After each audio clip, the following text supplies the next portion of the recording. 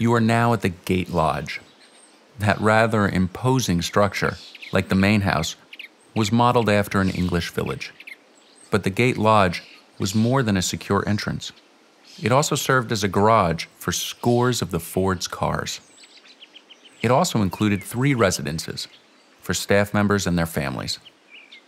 This structure represents the crucial role that the staff played here.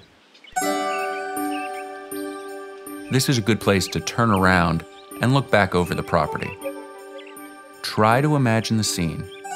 Capable staff pruning shrubs, mowing lawns, unloading trucks, working in the gardens. Perhaps Edsel and Eleanor are having a dinner party tonight.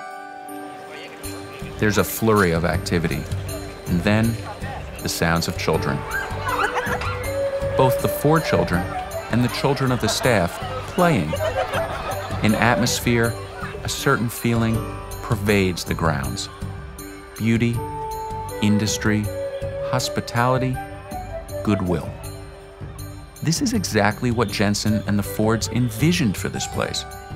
An estate humming with activity, where every person performed their duty, and peace reigned supreme.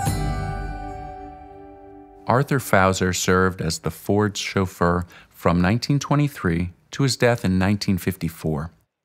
He and his family lived in one of the residences at the Gate Lodge. Here's his son, Arthur Jr. Yes, we lived right there. That was home. That was our family home. The only house we ever lived in was the one next to the garage. It was attached to the garage, but it was on the end of the state towards St. Clair Shores. It was really a paradise. We played in the far end of the Ford estate on the west end of that driveway coming up. We stayed away from the main house, the Ford's home, but we had access to the area. We used to ride our bicycles through the paths and the roads. It was just a beautiful setting, beautiful place to live.